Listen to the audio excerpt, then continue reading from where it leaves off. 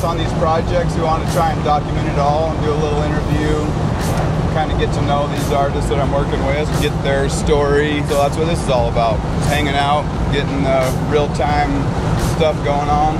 First of all, what's your name? Robert Graham Koch. Where are you from? South Georgia, Albany, Georgia. A long ways from here. Yes, sir. My wife brought us out to Idaho for a job in science, so we came across the country. So what's your Instagram name? How can people find you? It's Glasshopper 1468. The Glasshopper was taken, so we added a couple digits. Are the digits important in any way?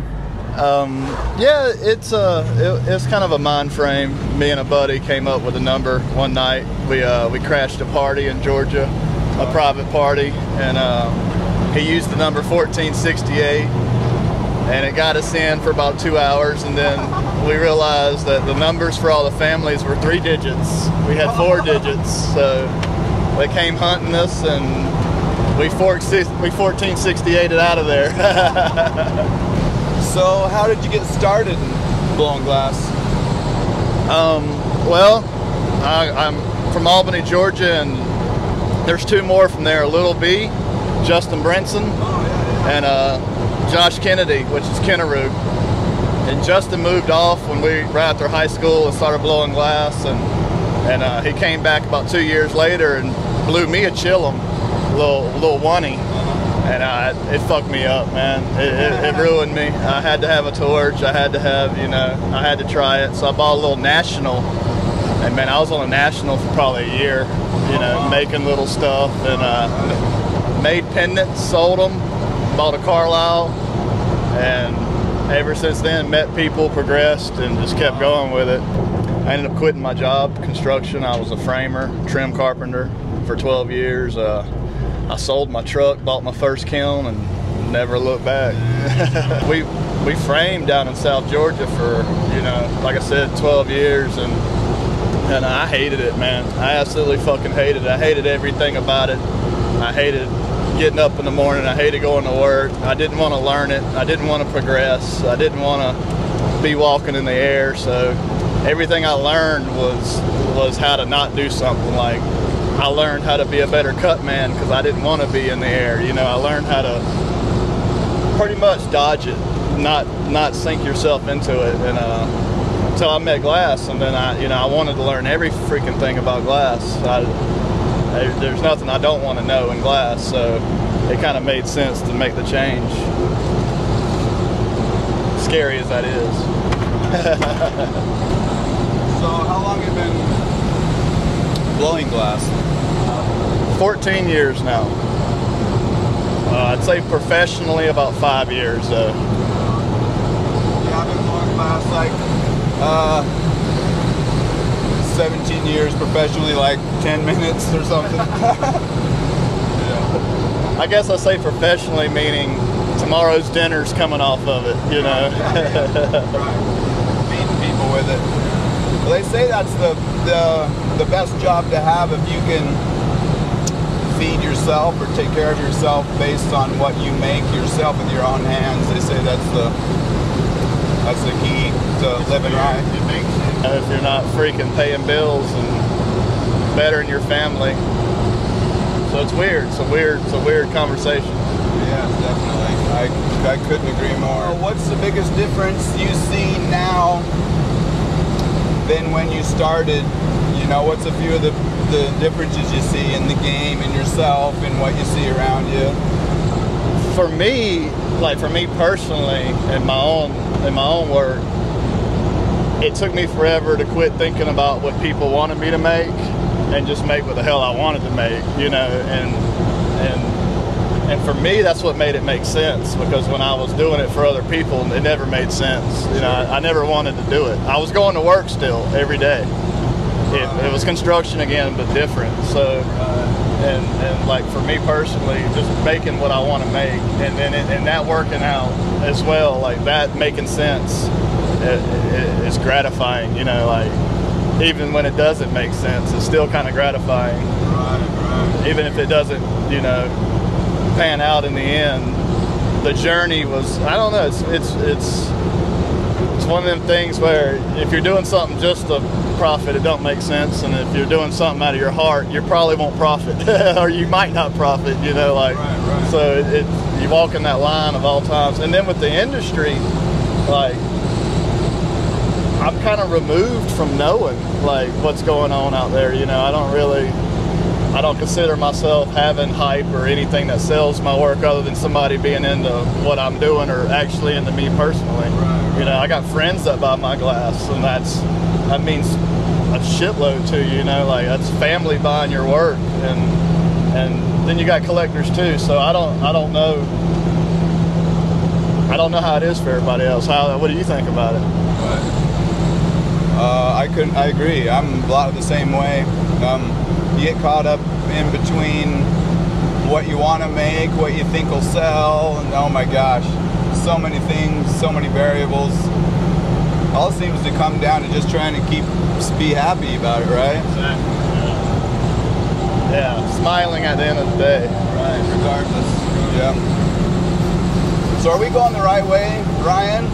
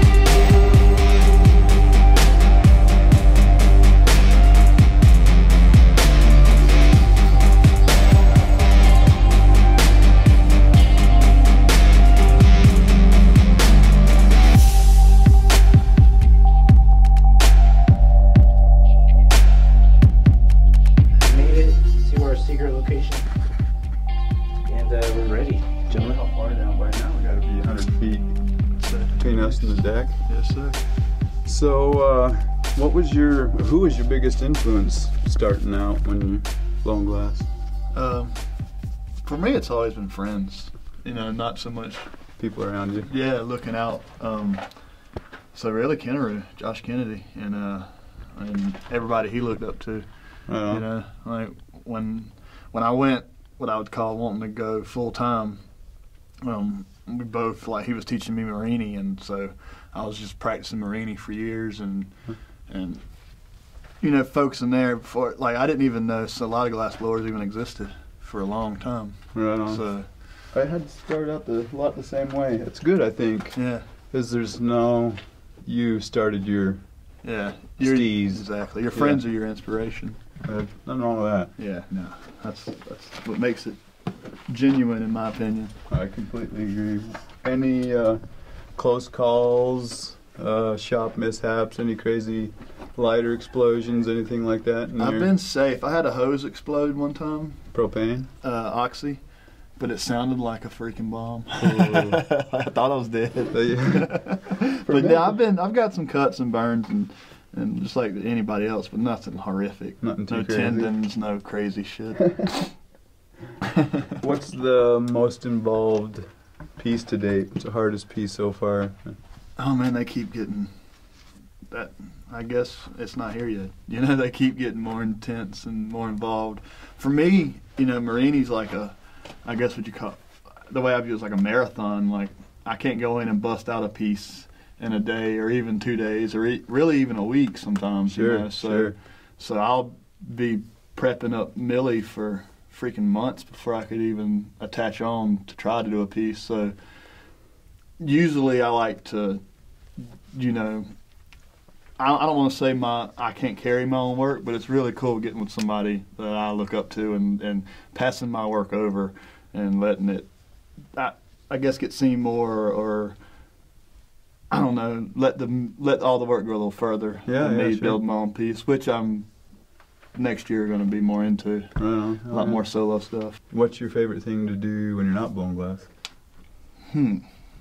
It's always changed. I guess when I was younger, it was concerts, music, running around. Single life. Drinking, partying, friends, raising hell. All right. And now it's more sightseeing. God, let me get fishing in every now and then, you know. Finer things in life. Yeah, it's really slowed down. It's, I don't know, getting older. I'm 38 now, so a lot of things that used to turn me on don't, and a lot of things that didn't turn me on do. So. I think that comes with the I think it's growth, growing. All right. So have you been out of the country yet for blowing glass, or would you be into that? I hate planes.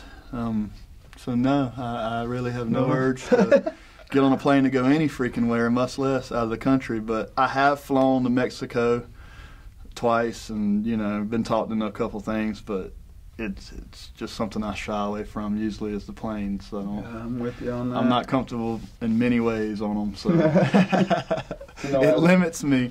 But I get on them every now and then and man up. Because you got it. Because you got it. Yeah, 100%. But if I didn't, I wouldn't do it. If there's any other way around it. I could not agree more. I hope they do the teleport thing here pretty quick. Yeah, I'm down. Plane I'll let you go first, but I'm down. That's true. We'll have to get somebody to go first for us. What's your favorite artist alive right now? Honestly, that's probably gonna be weird too for me because I tend to follow my friends' work. You know, like I know there's all these amazing artists out there, but until I've connected with them, usually I don't connect with their work as much. Right. Like, I mean, I respect the hell out of their work. Sure. But as far as following or getting inspired, it's more about a human than by their work. So it's weird. It's weird for me. But that's good. I look up to a lot of people that I've met in life that have taught me things both in glass and in life. So. What about dead artists? Probably the same answer. It's still friends, you know. Like I come from, like, my glass career comes out of the cornfields of South Georgia, so we didn't have internet when we started, you know. So I didn't get inspired by people that are not here no more, or that are not. So everything that was inspiring me was that day. It wasn't in the. I don't know. It's weird. Like I kind of fell into glass. You know, I kind of like just.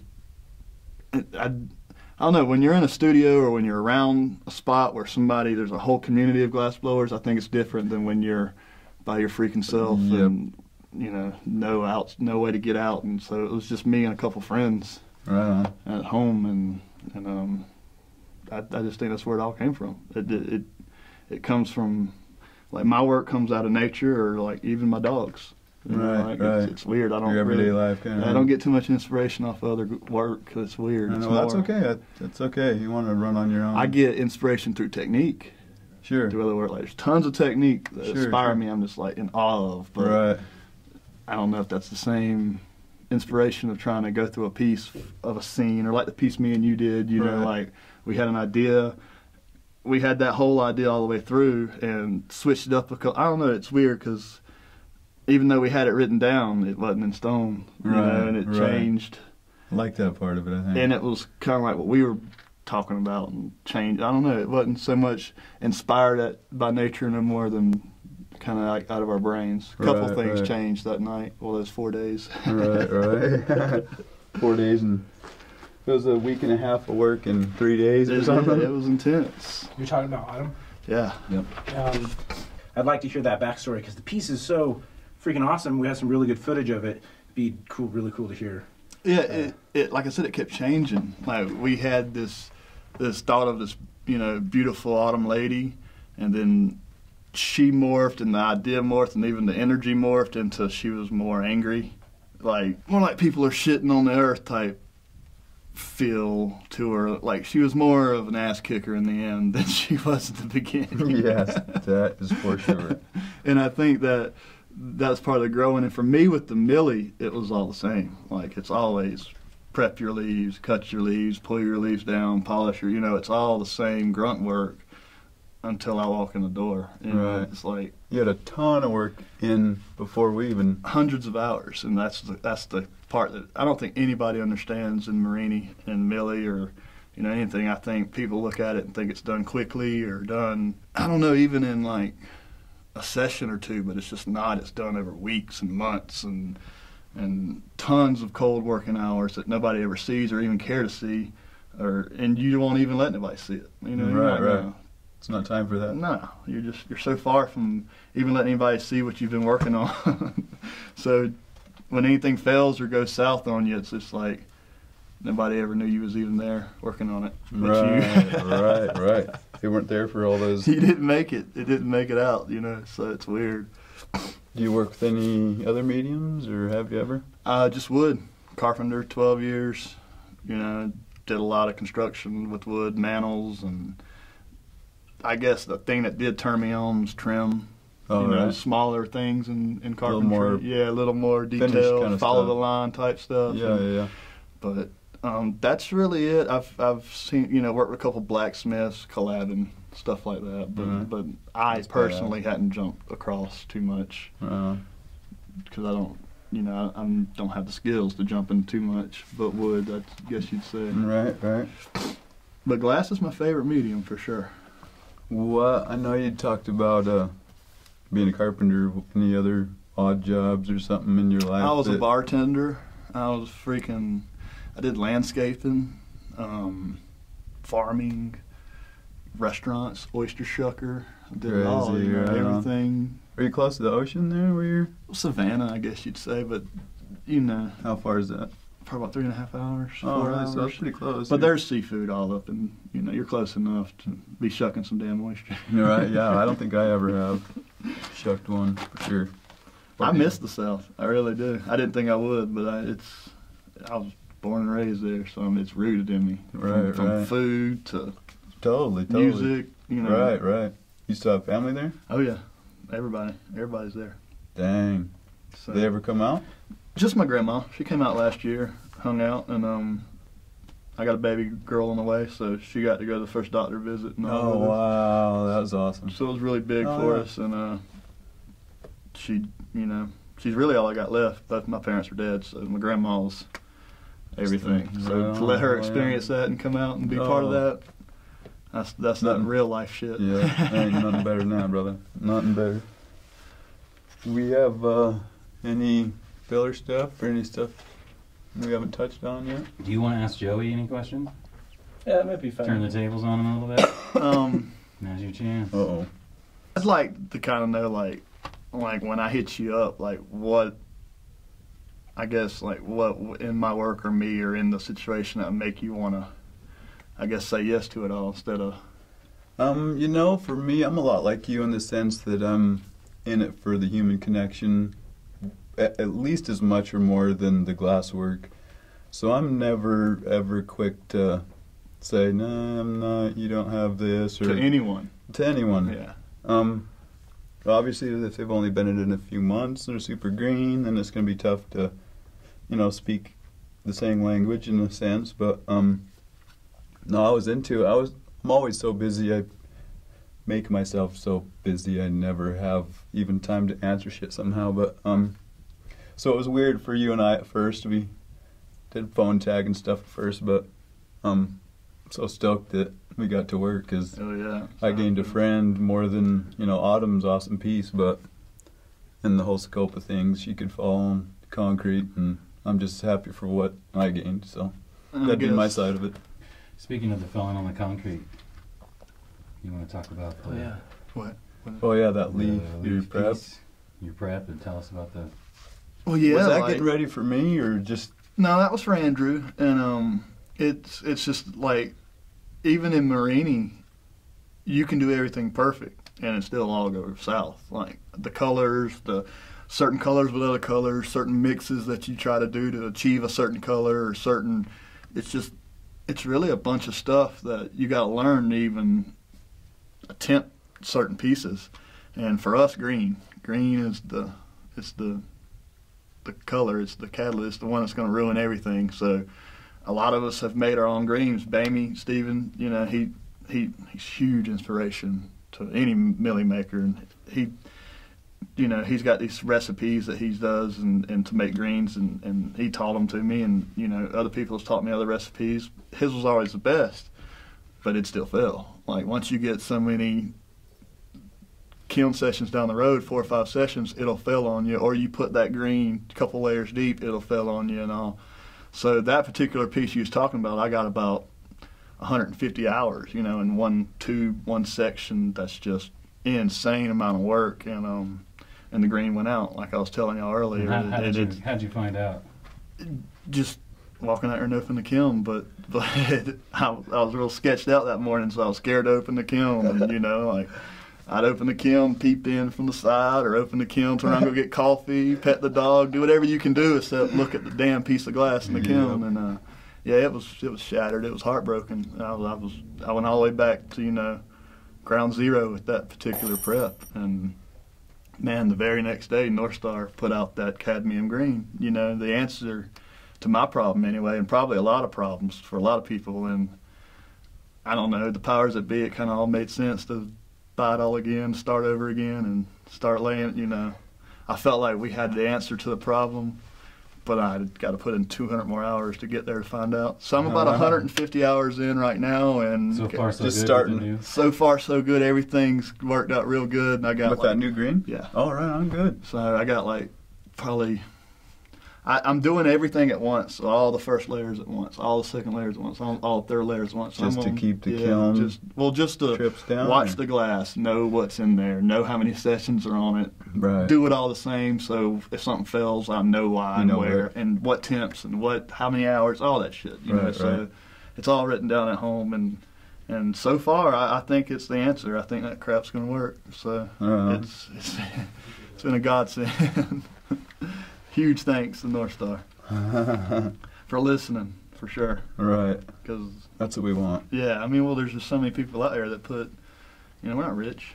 We put in our money into that product, and for it to go out on us, it's just like, damn, man. Yeah, before you even start. It makes you want to quit, you know, or quit that anyway. Like, screw that noise, you know. Yeah, I'm not do that. And so, I don't know. I think it's all going to work out in the end.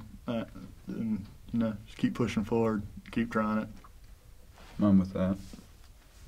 Did you have any other questions? I know you asked one. And I was wondering, like, so on the day you walk out of the kiln and find that section exploded, 150 hours for you, what do you do to get out of that funk? What do you do to get back on the torch? What do you work on that day? You know, do you even do fire? Do you even mess with the flame? I mean, I'm sure you already know all the answers because you've been through it as well. You know, you get easier at breaking somehow. I mean, I've had a lot of pieces where it was done and I just didn't like it and stuff right in the knockoff jug, you know. So you get better at failure, but some of them big ones are just, got to take a walk, and eventually you got to have a bad memory about it, really. I mean, you want to have a good memory to know how to fix it, but bad memories so it don't keep you from wanting to turn that lighter on again. Yeah, because one bad day can turn into two. Oh, and then some, yeah, for sure. Yep. Go right along with that. Yeah. For me, I just build something that something that I've had in my brain that's fun as hell that ain't got nothing to do with nothing else but me. Right. Like one of them Recharge. Terriers. Yeah. Yep. Something that's going to be goofy and fun today. Recharge the heart, the spirit. It can knock you down. Holy shit. Yeah, and that's the thing with Marini is you got it all in there. You know, it's all together. There's no taking a head off. There's no taking an arm or a body, or it's just gone. You know, it's trash. So those failures are just, there's no saving anything. The only thing you can do is learn the lesson.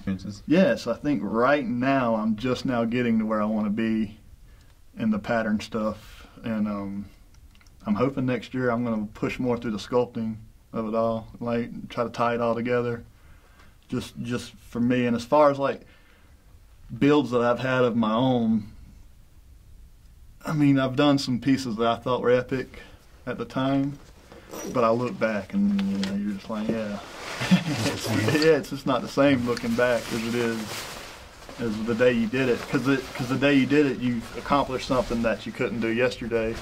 And today you can do all that stuff that you did that day. So you're more looking to what you can't do tomorrow than what you did yesterday. It's for me anyway. Like I'm always trying to beat what I did not so much trying to beat you, trying to beat me. Of course, you know, yeah. and that's where I'm at. Like yesterday, I couldn't get this down, and let's try it today. Right.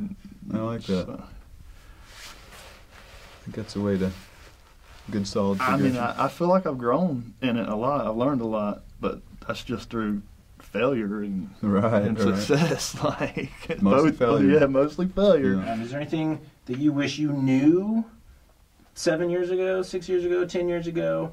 Or is there something that you see new, Everything. young budding artists, if you were just like, oh, if they would just get this one thing, they would be the little key, it's like the keystones. Like, oh, if I knew, I think your answer was just keep fucking doing it, man. Yep. Without the failure, you can't fucking. And in the end, I think I kind of said it earlier, and that for me was making what I wanted to make. Like going to the torch and like, today I want to make this, instead of being like, what's he selling? What are they buying? What's Right. this store want? Right. What sold at age?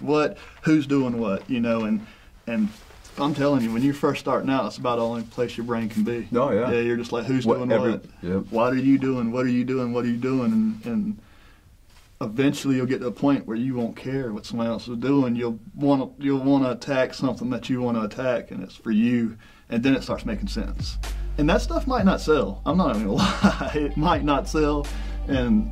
But there's something at the end of the day when you do open that kiln up and you find that piece that you wanted to make, and it is right, and you did accomplish every little thing on it, it's a success. And it feels, it's just your own little battle, your own little triumph, your own little freaking war, you know, and I don't know, it's weird because you did what you want to do, and now you got to try to sell it. You know, it's kind of like creating pieces and selling pieces are totally different. Oh. And I really only focus on creating them, and I'm suck at selling them.